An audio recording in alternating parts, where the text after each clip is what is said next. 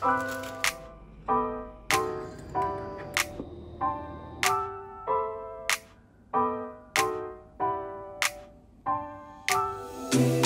gotta tell you something I could do.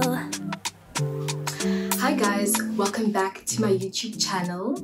I firstly want to thank absolutely everybody that has watched my very first video, and I honestly was not expecting such a positive response, and I'm definitely looking forward to doing a lot more hauls on my channel, so definitely watch out for that. But today I'm going to be doing something a little bit different.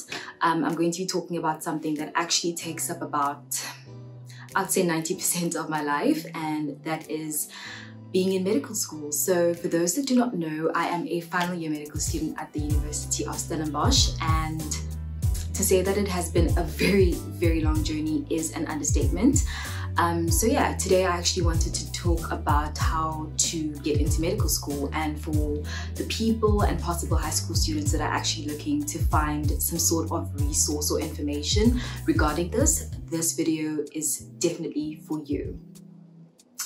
So the first thing that I actually wanted to talk about is, finding your motivation and finding your why as to why you want to come to medical school and what your intention for coming into medical school is, because it is such a long degree. It actually takes 6 years.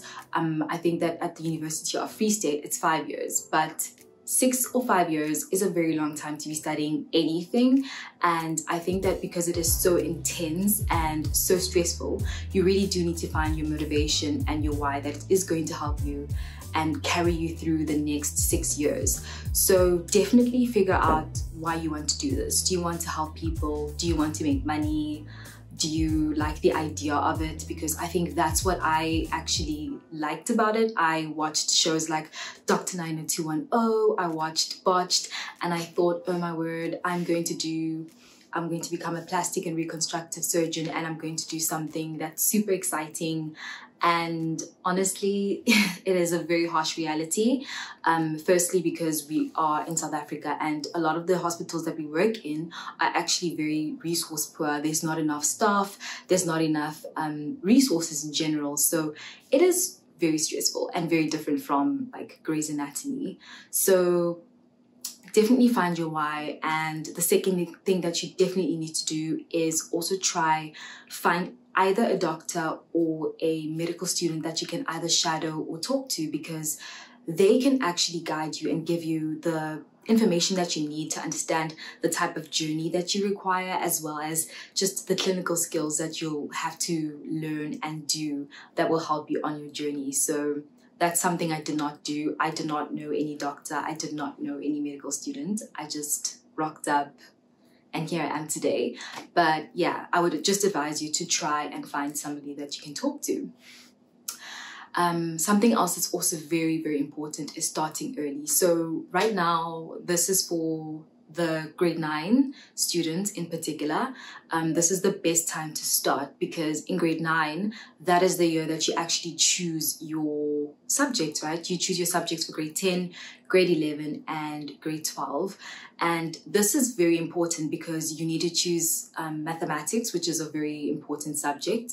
You need to choose physical sciences, and you can also choose life sciences. It's not a prerequisite, but it really does help you because it helps you understand human anatomy in a way, as well as the biological aspect of things. Because in university, well, in Stellenbosch University, in first year, we do a module called life forms, which is very similar to life sciences. And I think that having that foundation phase in high school really helped me do a little bit better in life forms.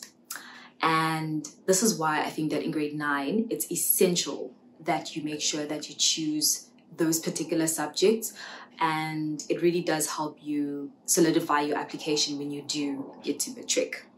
From grade 10 until 11, you really need to be focusing on the actual hard work that will solidify your application for medical school. That is the report that the universities will be using on your conditional acceptance into medical school, because applications in South Africa for medical school opened really early. I think that Stellies opens around March and they close quite early as well. They close around June.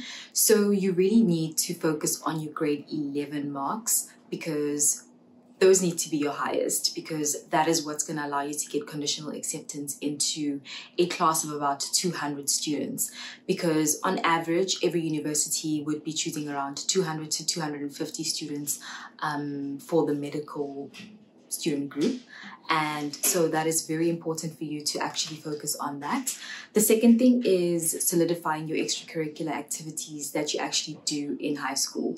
So for example, I did things like public speaking, and I also did a little bit of athletics, but that was not, I just did it just so that I could be healthy, but I was not the best.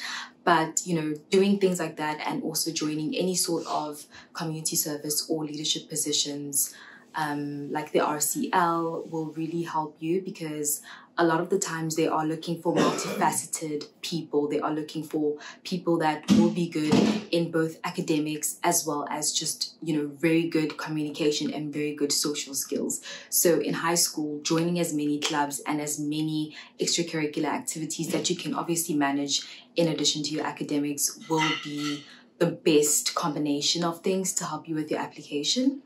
And definitely, as I said, focus on your grade 11 results.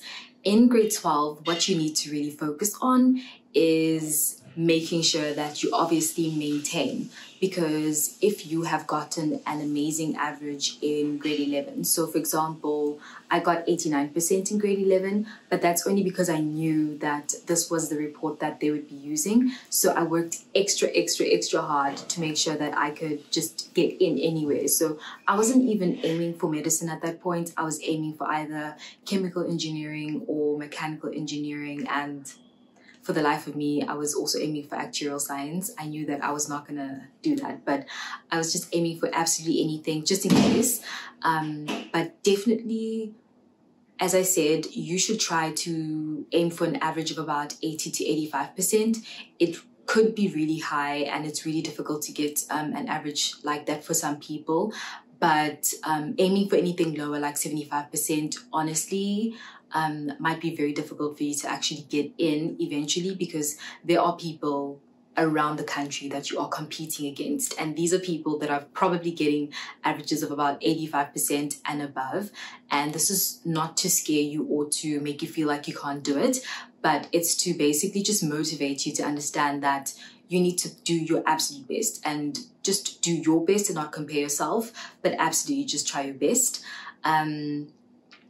So that is that on just focusing on your extracurricular activities and making sure that your grade 11 report is amazing.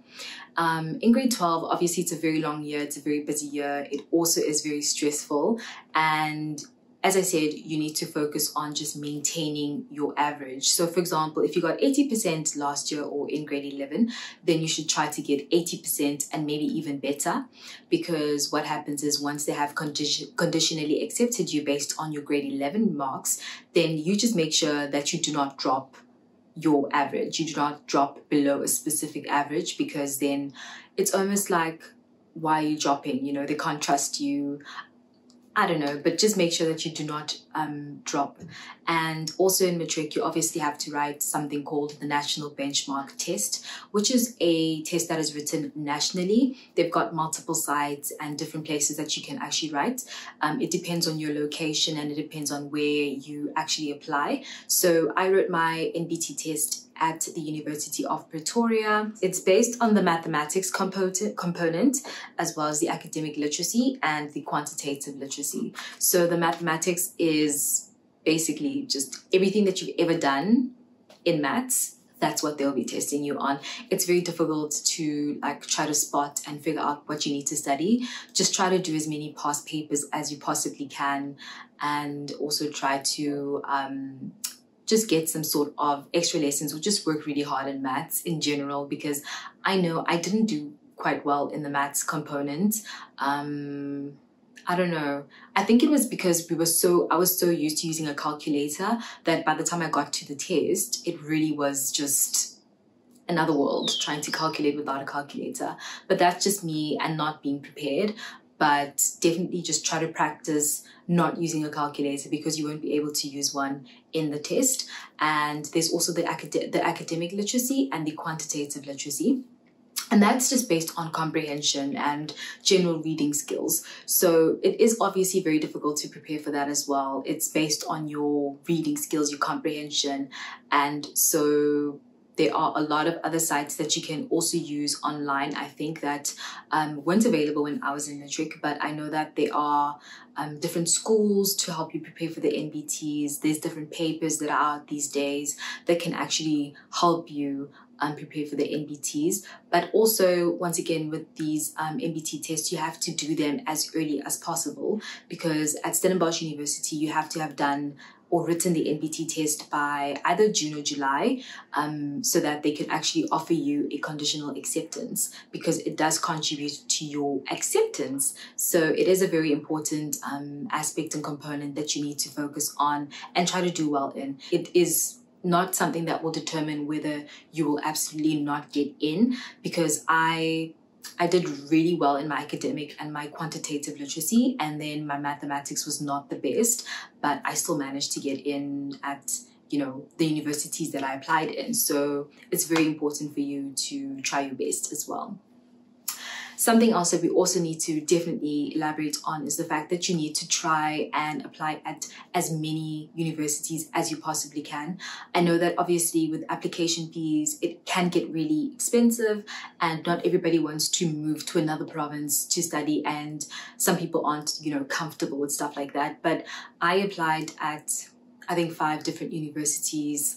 I applied at the University of Wits, UP, the University of Pretoria, the University of Free State, UCT, as well as Stellies, because I really wanted to get in, and I was afraid because I know that it's such tough competition trying to get into medical school, and I just wanted to study it. So regardless of where I was going, I was ready to do anything.